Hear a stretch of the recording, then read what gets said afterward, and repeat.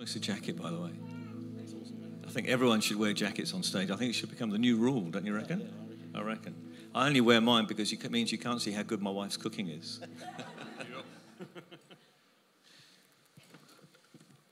Thanks. It's going to take me a bit to set up because I use an old-fashioned computer instead of one of these modern iPad things. And Microsoft takes time to start up sometimes. There we go.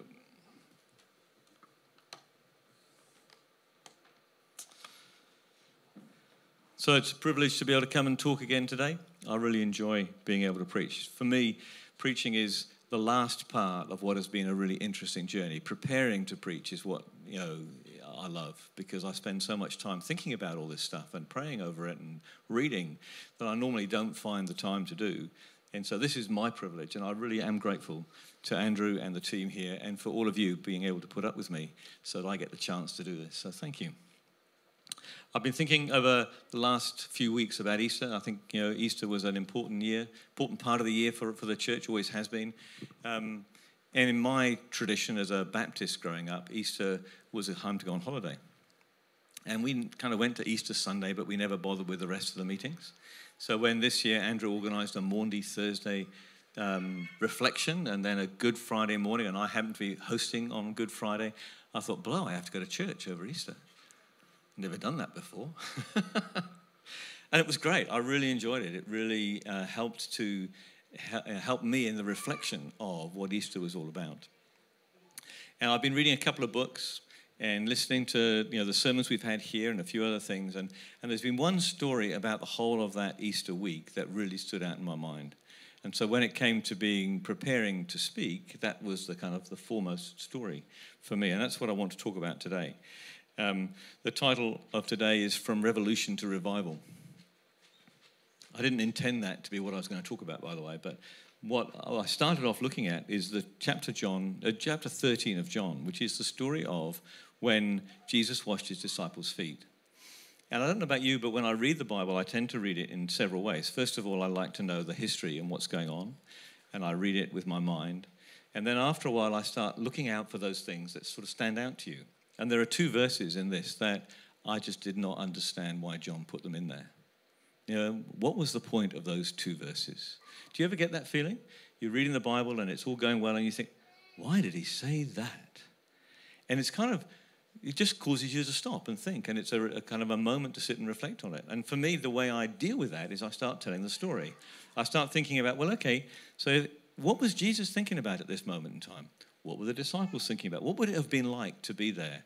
And as you employ your imagination and the Holy Spirit works through that imagination to help you understand it, the verses make sense. So I'm going to read John 13, first 15 verses, if that's okay. And you can follow through on the screen or in your Bibles. And then we'll pray. And then I'll start to hopefully make some new sense out of the story that certainly was revelation for me. So John 13, verse 1. It was just before the Passover feast, and Jesus knew that the time had come for him to leave the world and go to the Father. Having loved his own who were in the world, he now showed them the full extent of his love. The evening meal was being served, and the devil had already prompted Judas Iscariot, son of Simon, to betray Jesus. Jesus knew that the Father had put all things under his power, that he'd come from God and was returning to God. So he got up from the meal, took off his outer clothing, and wrapped a towel around his waist.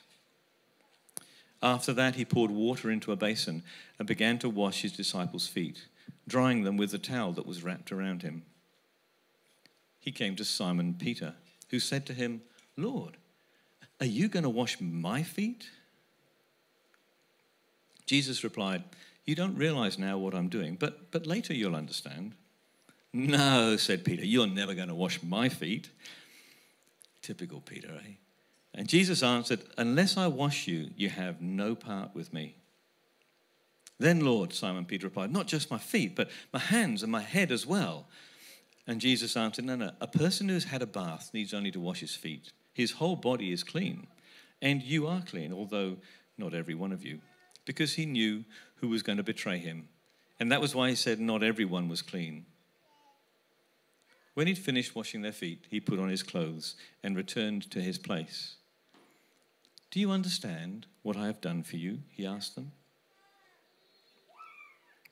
You call me teacher and Lord, and rightly so, for that is what I am. So now that I, your Lord and teacher, have washed your feet, you also should wash one another's feet. I set you an example that you should do as I have done for you. I tell you the truth, no servant is greater than his master, nor is a messenger greater than the one who sent him. And now that you know these things, you'll be blessed if you do them. Let's pray. Lord, I thank you that as we open your word, we come before thousands of years of understanding and history, and yet you take that written word and you make it living in us as we listen to you and listen to your Holy Spirit. So Holy Spirit, I pray that as I speak, as I begin to share what you've shown me in this process, Lord, that you would unpack that for each of us individually. Lord, that each one of us would hear what we need to hear, what we need to take out of this for our own lives. Lord, that you'd speak to us, that you'd take written word and make it revelation. And as you make it revelation, we would act on that word and live it out in our own lives. In Jesus' name, amen. So my hope is to kind of tell this story a little differently and put it in some context. And in the light of that, we can revisit those two verses I was talking about. So let's start by thinking about a bit of history. First century Judea. What was it like for Jesus' time? About 100 and something years ago in Judea, the Hasmoneans had a revolution. They kicked out the Seleucids. I can never pronounce that word properly. Is Stuart here? No, he won't correct me in that case. He's very good on his history. They kicked out and they managed to create Israel as a nation, and they ruled Israel independently for about 70 or 80 years. And when they were governing Israel, they were governing it as priests, because the Hasmoneans were actually priests. They weren't part of David's kingly line. They weren't Judeans. And so it was a little bit of an odd stage in the history of Israel. So for 400 years, since Jeremiah's prophecy and the Israelites returning from Babylon, for 400 years, Israel had been a nation without a king of the rule of David. For the last 60 or 70 years, the Romans had been ruling. And Roman rule wasn't a very pleasant rule. The Romans had a very simple process of governing countries. They would put local governments in. They'd allow them a certain amount of freedom as long as they paid their taxes. Everything was okay. So primarily, Roman rule was about extending their influence and taking money. So there was a lot of poverty in the nation. Israel was primarily agricultural. People farmed and fished, and that's how they survived, which is pretty much a subsistence income, isn't it? Those of you who farm and fish now know it's pretty much hard work. And now the Romans were taxing that really heavily. And on top of that, you had the temple. The temple took their own taxes. We think 33% is a lot of tax. I would hate it to have lived in those days. That was nothing compared to what these guys had to pay. The temple was still functioning. They still had the Pharisees and the Sadducees operating the temple, so they still had the sacrifices going. But the corruption within the temple was extreme. Too much tax, too many rules, placing constrictions on people's behavior that meant that they got punished when they got it wrong, made it a climate of fear for everybody living there. So you had an environment of oppression, effectively of slavery, and significant poverty. What kept the Jews alive, what kept them together as a nation through this time, was the prophetic words that God had spoken through Isaiah and Jeremiah 400 odd years ago, saying there was going to be a new king. If you look at Jeremiah 33, Jeremiah prophesied this: "The days are coming, declares the Lord, when I will fulfill the gracious promise I made to the house of Israel and to the throne of Judah. In those days and at that time, I will make a righteous branch sprout from David's line.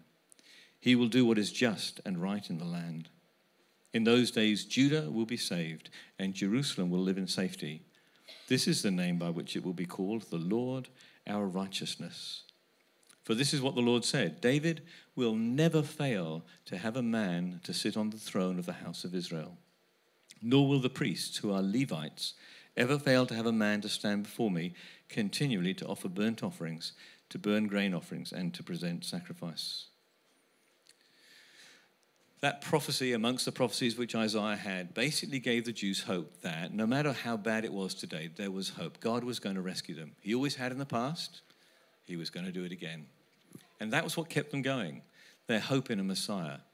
They tried in their own strength to have revolts and to overthrow the Romans, and it hadn't worked. But there was this sense of expectation across the nation that one day God was going to rescue them.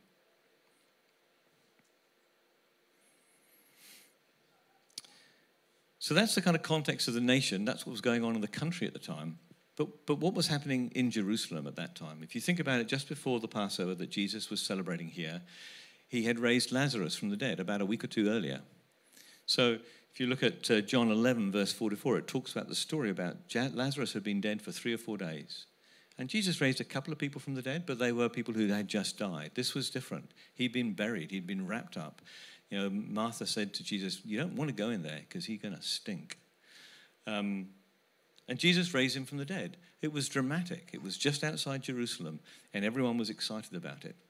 It says in that passage that many people were caused to believe by it. Not long after, Jesus starts going into Jerusalem, and if you remember, he goes and finds the colt of a donkey, and he rides that into Jerusalem, and you have this amazing triumphal entry. And in that triumphal entry, there are palm leaves being put on the ground. There are people declaring and singing, this is the coming king. The king is coming into Israel. And they saw 2 fulfillments of prophecies. They were singing out Psalm 118, blessed is he who comes in the name of the Lord. From the house of the Lord we bless you. And they were recognizing what it says in Zechariah 9, rejoice greatly, O daughter of Zion. Shout, daughter of Jerusalem. See, your king comes to you, righteous and having salvation, gentle and riding on a donkey, on a colt, the foal of a donkey. So as Jesus is coming into Jerusalem, you have this prophetic expectation of a revolution. You have a person that everyone says, man, this guy can do things. He can raise the dead. He can walk on water. He can feed thousands of people on a loaf of bread. And he's walking into Jerusalem at the most significant time in our calendar. This has got to be the Messiah coming to save us all. The general expectation at that stage would have been of not revival, but revolution. The Pharisees were getting worried that their reputation was going to be harmed, that the Romans were going to get upset by all of this. This new king, what's that going to do for us? And so there was an awful lot of emotion going on at the time. And what does he do when he gets there? He starts overturning the temple sellers. He goes into the temple and upsets the temple operation and starts stirring things up for the Pharisees. The sort of thing that you would expect someone to do who was a civil leader who was going to come in and make lots of change happen. Now, the disciples clearly thought the same. You know, if you look at Luke 9, which is just before this, it says, as the time approached for him to be taken up to heaven, Jesus resolutely set out for Jerusalem. And he sent messengers on ahead who went into a Samaritan village to get things ready for him. But the people there didn't welcome him because he was heading for Jerusalem. When the disciples James and John saw this, they asked, Lord, do you want us to call down fire from heaven to destroy them? Let's make an example of them. You know, these what are you going to call them? I can't think of the right word. This village, they don't believe in you. They don't worship you. We need to set an example of these guys, because if we're going to take over, if we're going to kick the Romans out, we need everyone to be on our side. So let's just call down fire, wipe them out, and then everyone will realize that you're serious about this kind of revolution thing. Why else would they have thought about doing that, you know? So suddenly you've got this revolutionary theory. The general expectations was that the Messiah was going to lead a revolution. It would have to be a revolution of force to kick the Romans out. They weren't going to go peacefully. What an expectation. Was that what Jesus was thinking? Probably not. Certainly not, sorry. So the disciples, in the context of this, if you think about there's this man who is coming in to become the new king.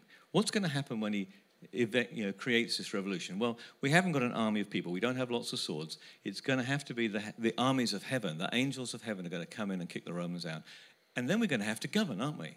So Jesus, when we're kind of governing and you've got your court going, can I be Chancellor of the Exchequer, please? Because I really like finance, Or maybe it was, look, we're going to have to create our own army, so I'd quite like to set up the army, if that's okay, So you can have Peter on your left-hand side doing all the finance stuff, and I'll be on the right-hand side doing all the military stuff, and maybe Mary over here can do our social welfare thing. The logical conversation at that stage is, if we're going to set up a new government, is we all get jobs, yeah? We're all going to be responsible. We're going to be leaders in this new government. We'll be the only ones who've been you for all the last few years. And you're going to come along and give us an opportunity to start making a change. So there, 3 or 4 times in the New Testament, the disciples start saying, "Who's? Can I sit on your right-hand side?" Or their mum says, "Can these guys sit next to you, please?"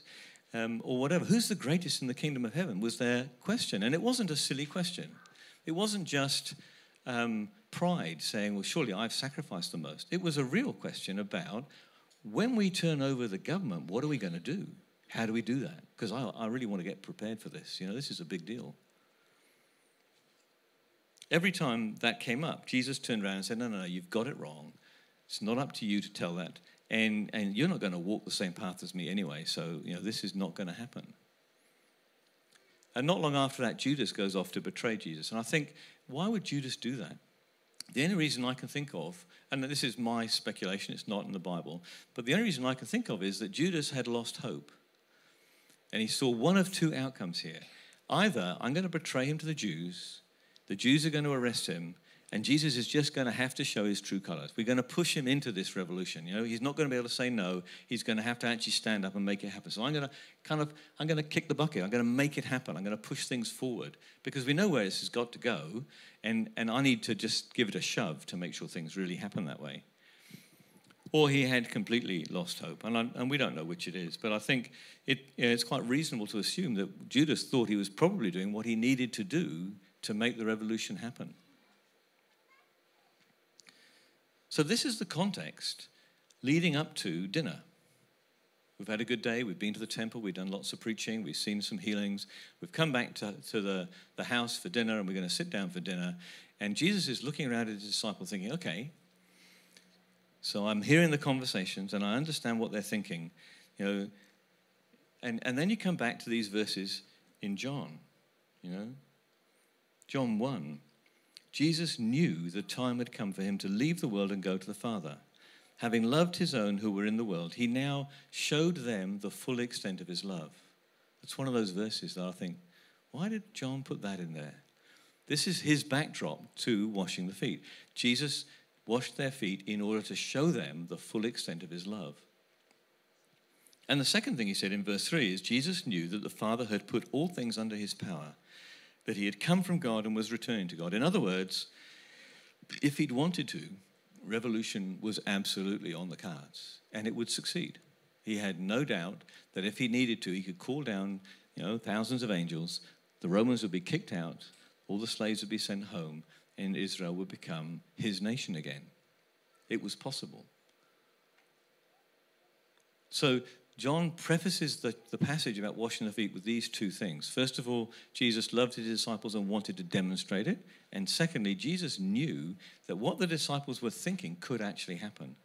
And somehow he had to derail their thoughts, get them back on the plan, because Jesus' plan had nothing to do with revolution. That's why washing the feet became an important thing to do. That's why Peter objected. Because when Jesus came to wash Peter's feet, Peter looked at it and thought, hang on, if you, my Lord and Master, are washing my feet, taking the role of a servant, taking away that, this is not a king doing this. Kings don't wash people's feet. This isn't where we're going, Jesus. If you remember, Peter was the one who, when he declared, yes, we know that you are the Messiah, the Son of the living God, and Jesus said, I'm going to Jerusalem to die, Peter took him on one and said, no, hang on, that's not happening, Jesus. You can't die. We're in a revolution here. You've got to lead us. Same thing happening again. You can't serve us, because if you serve us, if you take that role, there's no way that I can run the country with you. It's not going to happen. The whole thing was impossible in Peter's mind to understand. And I think it helps us to see how different the kingdom of God is. If you look at the church today, so much of the church, the big kind of global mega church structures, they look just like the world, don't they? They're the same kind of corporations with the same marketing plans, the same HR plans. They just look like big businesses in the business of Jesus. But Jesus was not in the business of revolution. He was not in the business of structures and growth and all of those other wonderful things that the world cares about. He was in the business of servanthood.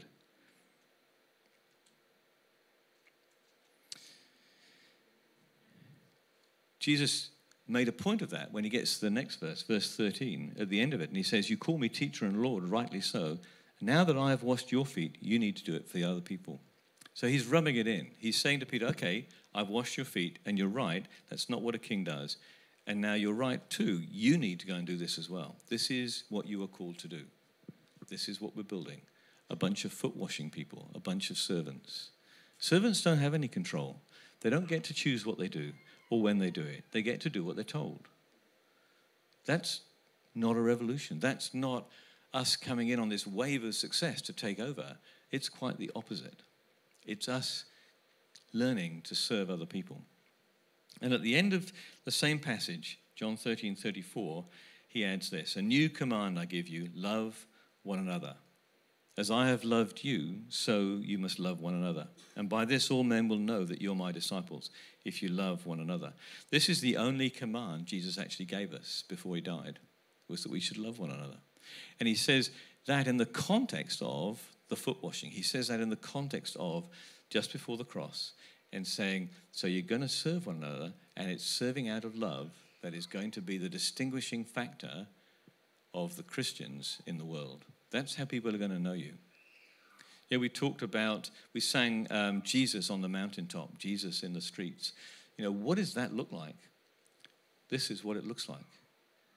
If we want to speak Jesus in our community, we want to speak Jesus on the mountaintops, we need to be people who love and put our love in action in the way we serve the people around us. Because that's the only message the world will recognize. They don't see our words very much. They see our actions, don't they? So, to me, this story is not about, we should all be servant leaders. You could get that out of it. It's not about forgiveness, although there is that element of forgiveness. Needing to wash your feet is about forgiving yourself daily, finding forgiveness daily. But it is about understanding the radical nature of a kingdom of light versus a kingdom of darkness.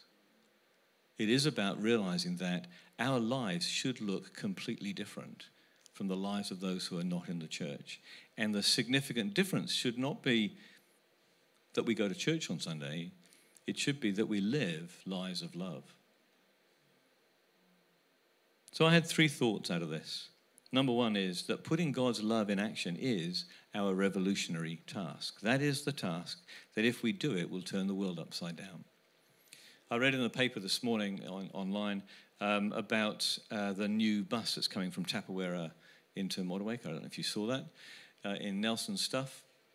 And the same people who organise it, it's a charity that organises it, also organise something called Willing Wheels, which is a bunch of drivers here in Motueka who will take people to appointments who couldn't get them otherwise.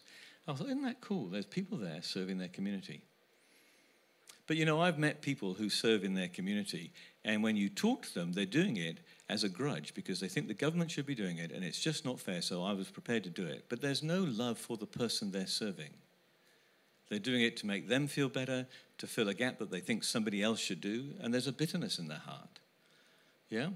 We could work alongside them, but if we did, we would have to do it out of love for the person we're serving, not out of a desire to satisfy our own need to be needed. Do you see what I mean? So even if we're not doing, even if we're working in other people's charitable organizations, helping and serving our community, the nature of the way we do it should be different from those people alongside us. Because we're not doing it out of the love of serving, we're doing it out of the love of the person we're serving. So that's my first thought, yeah? It's interesting that Jesus never resisted Rome. In the whole of his sermons, in everything he did, he not once spoke against Rome. He spoke against the Pharisees, the Sadducees. And if you think about it, they were the people who were supposed to be serving him. They were the church leaders of his church. And so when he corrected them, he was correcting the people who should have been part of what he was doing. But he never said to the centurion, you need to deal fairly with people. You're a bad soldier. You shouldn't be occupying the land. He never went to Herod and said, you shouldn't be king. This is not your country. Never happened. He didn't once say anything. In fact, the only time he talked about Rome was when they said, should we pay taxes? And he said, give to Caesar what is Caesar's and give to God what is God's. I think there's so much desire in our hearts to rise up and do something that we forget that our call is to love, first and foremost. Now, I think protests have a place, If a protest is carried out out of love rather than anger, then it can carry the message of Jesus. Martin Luther King was an example of that. But so often protests become angry, and they become the characteristic becomes that of the hatred of the opposing force, that they then lose all possibility of representing Jesus. And I think of the people who occupied the White House. There's a whole bunch of prophetic words behind all of that, and there are still a lot of people in America who thought they were doing God's work by taking the White House by force. But I don't see how Jesus would ever have done that. I don't see how you could ever identify that with Jesus. My daughter would tell me that things like Greenpeace are really valuable, and I'd agree. I don't like Greenpeace very much, but I'm really grateful for what they've done in helping us to care for the world better, because we wouldn't care for the world as well as we do now if it wasn't for people like that. And there's a whole bunch of other protest organizations out there that probably weren't very Christian, that used methods that I wouldn't approve of, but there is a really important place to raise a voice to speak against injustice. The key thing to me, though, is we have to do it out of a love for the person we're helping. The second thing that struck me was that Jesus always resisted using force as a means to achieve his purposes. I was reading a book called How to Hear God by Pete Greig the other day, and he was talking about how you hear God, and he said one of the things that God normally speaks through is a whisper.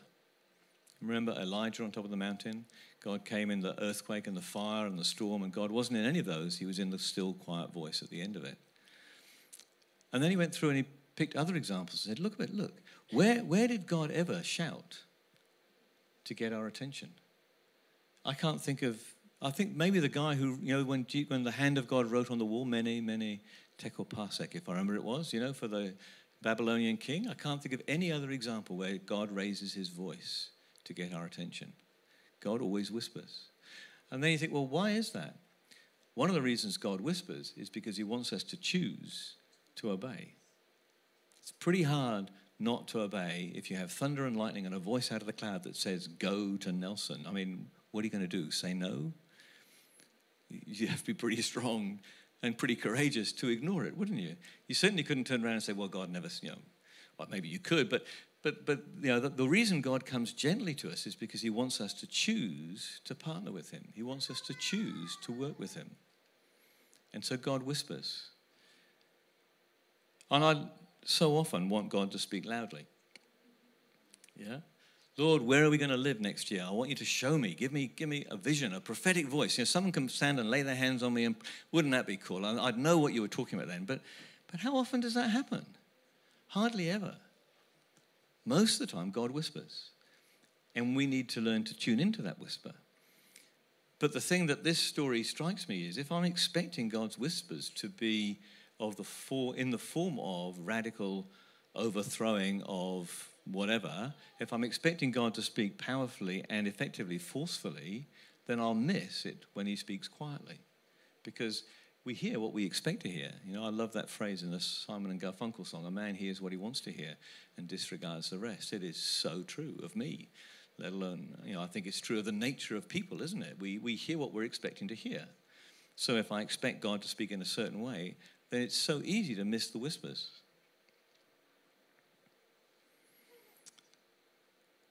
The third thing that struck me is that the world's whole focus is personal gain. It's about selfishness, and a lot of the churches adopted the same things. You read about giving because God will give back to you. So what's the purpose of giving? It's so that God gives back to me. That's not a particularly loving way of living, is it? There's so many messages out there that are really all about, if you do this, you'll benefit. If you pray harder, God will answer your prayers. If you serve more, God will bless you. Well, God will bless you if you serve. I'm sure that's true. But if my motivation for serving is to be blessed, then I've got the whole thing wrong. Yeah? It's totally upside down. We're supposed to live here as a servant, looking for our master's gain, looking for God's gain, seeking first the kingdom of God, not seeking first my own kingdom and my own benefit. And that really struck me. So often I'm praying, Lord, I need to hear your voice so that I can make the right decision. Maybe I should be asking you for the decision instead of having to make it myself. Maybe I need to change the language internally. Instead of saying, Lord, help me to do this, help me, provide for me, it should be seeing it the other way around. And I'm still unpacking that one. I think I've got a way to go to think about that.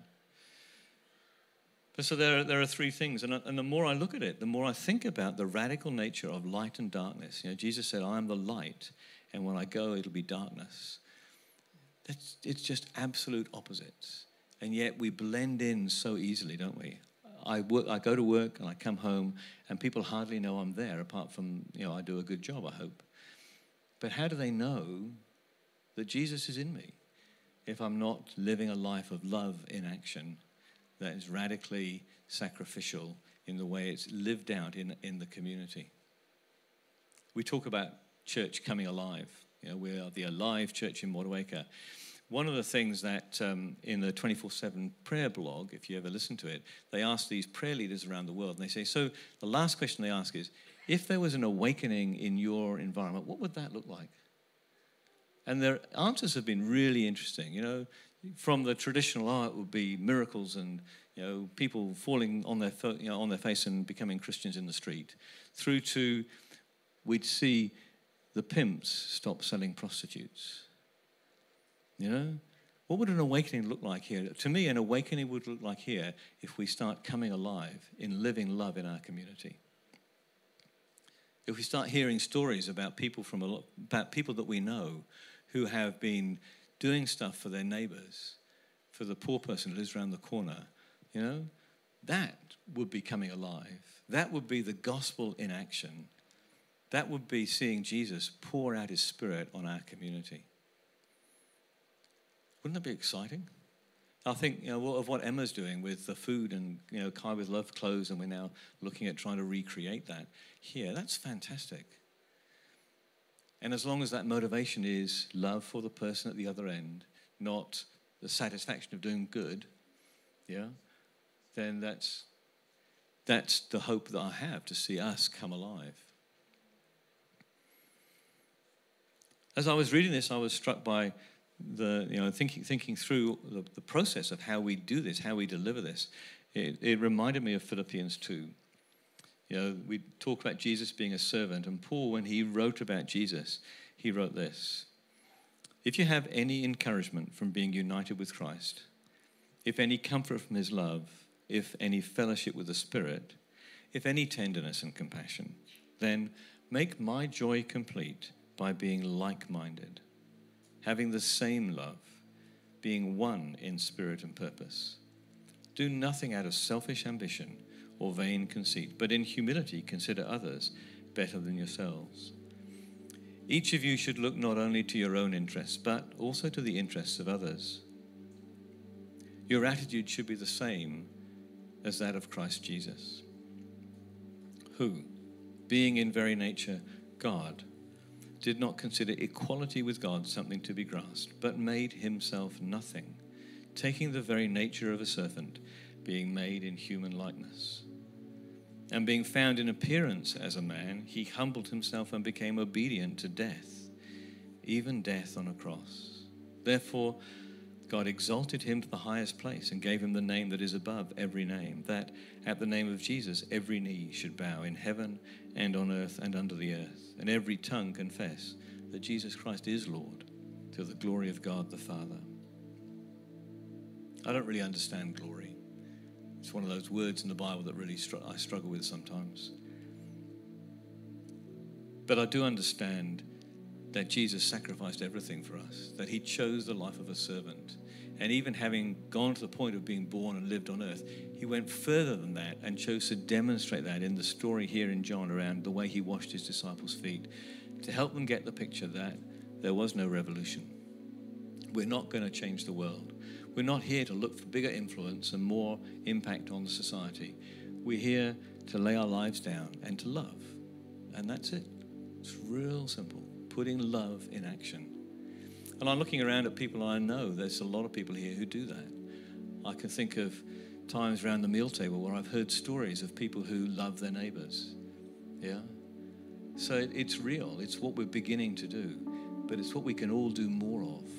And as we begin to ask God for the strength to love our community, we'll see an outpouring of love that will change the world around us. And you can't stop that. You can't legislate against it. You can't prevent it by any method at all, because it's a simple act of giving, and no one can stop you from giving. No one can stop you from serving somebody. Yeah? All Satan can do is corrupt our hearts, so we start losing the motivation, which is why we need to keep focused on choosing love. That's the whole point of it. So I'm just going to close there and leave you with that thought, if that's okay. I'm just going to pray, and then maybe we can sing a last song. I have no idea. Father God, I love the fact I don't have to have an idea all the time. And it's so good to trust you. It's so good to know that life can be simple. We don't need to struggle and stress about big issues. Lord, we can simply choose to love our neighbors. And as we do that, as we give them love, we're fulfilling the call. You said at that time when you separated the sheep and the goats, you said, so why didn't you feed me when I was hungry? Why didn't you give me a drink of water when I was thirsty? Lord, we can do that. We can feed people. We can give them drinks of water. We can clothe the people who need clothing. We can visit the people in prison and in hospital. Lord, we can live lives of love, and it's easy to do. Father, I pray you'd inspire us to do that. Inspire me to do that. Lord, in the office, on my commute to work, on my everyday life, Lord, inspire me to choose acts of love, to demonstrate your love to the people around me. And let your light shine through us, Lord. Let our community see love in action as we come alive increasingly. In Jesus' name, amen.